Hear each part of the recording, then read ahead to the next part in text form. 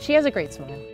John actually calls it the Opal smile. It's different from other Corgis' smiles that are these open mouth, like happy looks. She literally does, her lips turn up and it's really disgustingly cute. And it just means she's happy and she does it a lot. Opal was just supposed to be a foster. And she was just supposed to be like we'll bring her back into this like Corginess. We thought there would be no way we could have 4 dogs, and she would have been the 4th. As she stayed, it was like she became my little sidekick. She grew on us, like my little Velcro side Corgi. And when she turned 11, we started noticing some shaking in her hind leg, which got progressively worse. And so she's been formally diagnosed with degenerative myelopathy, which is a genetic disease and it doesn't get better. Starting in the back, she lost her use of her hind legs completely, probably about a year ago. She lost use of her front legs probably around 5 months ago.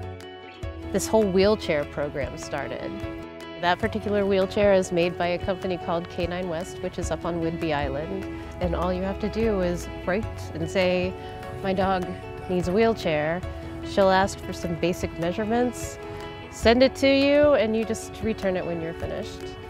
So it gives dogs who would otherwise not have the chance to remain mobile and owners who don't have other options this really amazing opportunity to let their dogs carry on living. Opal is pretty, can I say badass? Yeah. Because I'm going to, I just did. She's pretty badass.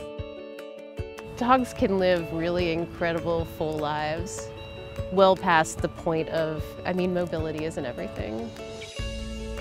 John and my pact is that as long as Opal wants to hang out with us, we'll hang out with Opal.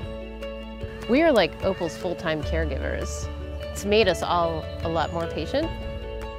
It's made John, he has never gone through something like this, and I'm amazed at his patience. So yeah, how could you not be different? Don't you feel different after meeting Opal? There's just like some Opal Zen out there. She wants to be here, and those wheels have helped her roll into a different phase of her life.